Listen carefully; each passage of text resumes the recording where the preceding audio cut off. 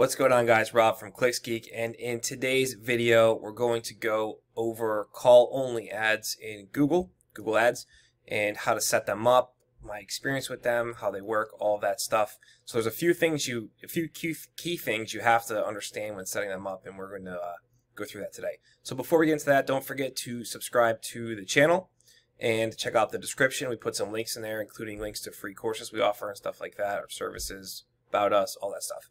All right, so what you're looking at right now is inside my agency Google Ads account, and we're in our white label campaign. So the first thing we're going to do, if you want to set up, so I should start with this. There's two different ways to do call-only ads. You can actually build a call-only campaign, which we're not doing in today's video, or you can add call ads into your call-only ads into your existing Google Ads campaign at the ad group level. So any ad group you want, you can add a call ad. And it's going to, Google's mobile traffic, Google's going to prefer to show the call ad over your regular text or responsive search ads. All right, so that's what we're doing today. I'm showing you how to add a call-only ad into any existing Google Ads account, or campaign, sorry. All right, so the first thing you have to do before you start building call-only ads in your ad groups is we have to create a conversion action for it. All right, so how we do that, we go up to Tools and Settings, little wrench icon, which I think is out of your guys' view right now. We're going to come to Conversions. We're going to hit the little blue plus here. We're going to come to Phone Calls. Right? And we're going to choose here, calls from ads using call extensions or call-only ads. All right, we're going to hit Continue. You're going to name your conversion action. Say it's a call-only lead. I'm not going to use a conversion value. I want it to count once.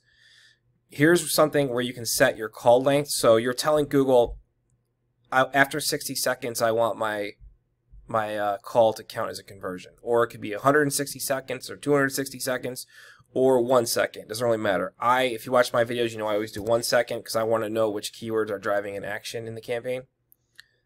So I'm going to tell Google, if someone calls, no matter if they call and hang up or if they call and whatever get disconnected, I want that to fire as a conversion because I want to know which keyword drove that action. So that's what I'm doing here. Click through conversion window, 30 days is fine, including conversions, yes. Attribution model, last click is fine. Create and continue.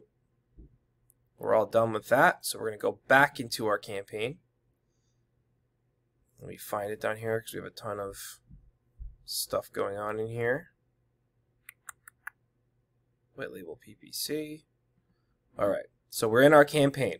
We're looking at the ad group level, and we want to add in a call-only ad. How we're going to do that? Very, very simple, guys. So we have our conversion action set up. We're going to go into the ad group. Let's just do white label PPC today. We're going to come up here to ads and extensions. You can see here we have our ads inside this ad group. We're going to hit the little blue plus here. We're going to come down here to call ad. All right, so here's some things you have to understand when setting this up. The phone number you're using here, Google bots will verify it's a phone number associated with your website. So even if it's a tracking number, it has to be on your landing page or your website somewhere that Google bot can crawl and see it and say, okay, you know, the number they're using is actually on the landing page or the website that they're trying to drive calls to. Very, very important. So for this, we gotta set up our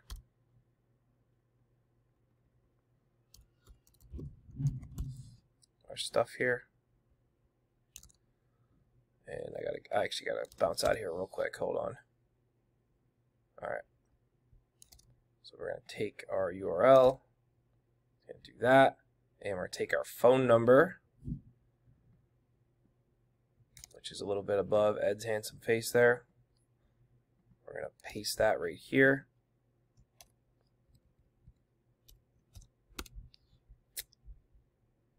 All right, and then same drill when creating your ads. Display path, so this URL was what? Or this ad group was white label PPC. So we try and work our keyword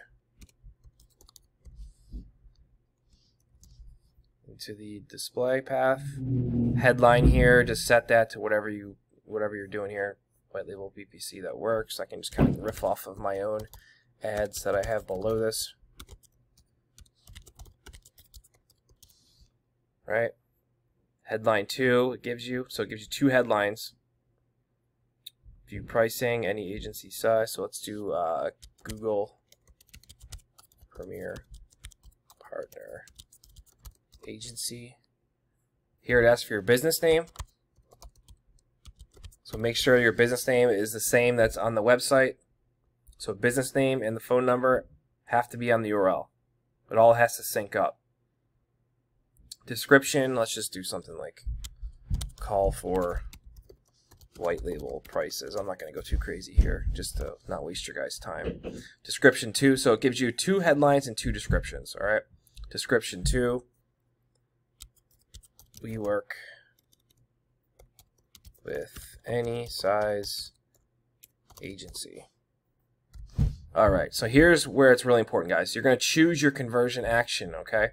So remember, we just created that, so it should pull up from a list here. So if we go up here, we come up to our thing, call only lead, save new ad, and we just created a call ad in Google Ads in this ad group.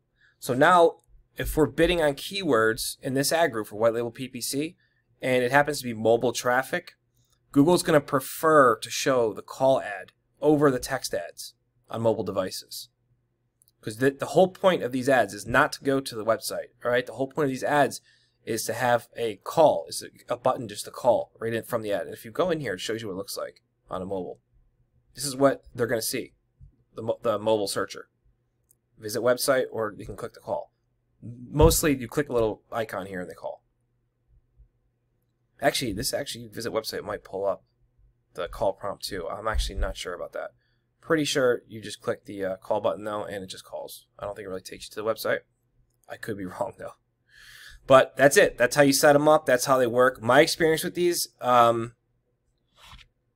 they work well, but the volume of traffic is very, very low when running call ads. Even in big, you need a really big location to get a decent amount of traffic. I've always found that if you compare a call ad to a text ad on mobile, text ads will get significantly higher clicks and traffic, but the call ads usually convert much higher, but it's lower volume. So a call ad, you can get, this is what I've seen from a ton of different industries, you could get 7 clicks and you might get 4 or 5 phone calls, versus a text ad that someone's viewing on mobile and you're getting 50 clicks and a bunch of phone calls. All right, so the traffic is just higher. But you could get the 50 clicks on a regular text ad on mobile and only get 2 leads, 3 leads. That's the whole difference here, is the call ads are converting much higher in mobile. And that's what I've seen. It's my experience with it. If you guys have any questions about that, drop them in the comment section below this video. I'd love to hear anything you guys have to say on call only ads. If you have some different experience with it, I'd love to see that too. I'm always trying to see what else we got going on here that works from other people. But this is my experience with it. I like them. I run them. I only run them on campaigns where I have a big enough location. So if I'm targeting, let's say I'm outside of Philadelphia, if I'm targeting like Doylestown, PA, in like a 20-mile radius around that, it's a little town by me, I'm not going to run a call only ad, just because it's just you're going to get few impressions. Now if I'm targeting Philadelphia, I would run a call only ad. So that's my logic when running these. So hopefully that helps you guys. If you have any questions, like I said, drop them below. Don't forget to subscribe to the channel, and I will see you guys in the next video.